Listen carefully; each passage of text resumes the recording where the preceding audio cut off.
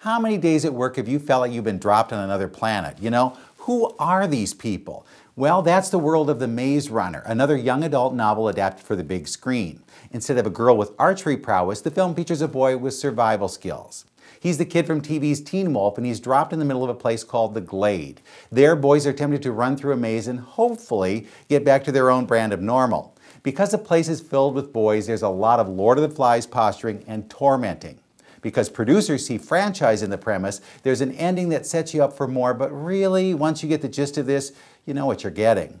Dylan O'Brien isn't the next Jennifer Lawrence, but he should please those teen girls looking for another idol. He's a likable kid, and best of all, he's not bratty like Justin Bieber.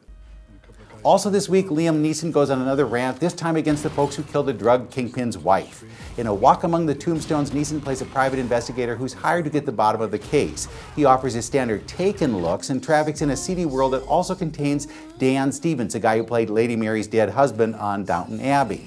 Before he gets to the bottom of the crime, Neeson has plenty of opportunity to grimace much and say very little. A Walk Among the Tombstones is typical Neeson stuff. You're not going to get some 11th hour character change, just a lot of angst and a little gunplay.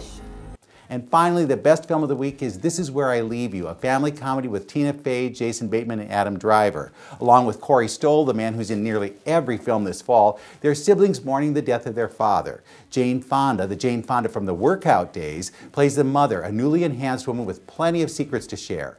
Because they're together for a week, the four get to bring up old wounds, share new hugs, and find hidden loyalties. Driver, one of the stars of TV's Girls, gets the biggest boost from this appearance, and Faye proves she's strong enough to take on Melissa McCarthy as the screen's leading comedian. Fonda has her moments too, and Bateman continues to solidify his reputation as a guy we all hope we aren't. This Is Where I Leave You has plenty of heart and more laughs than you thought a funeral film could hold. It may look like death at a funeral, but it's so much more. With your movies in a minute, I'm Bruce Miller.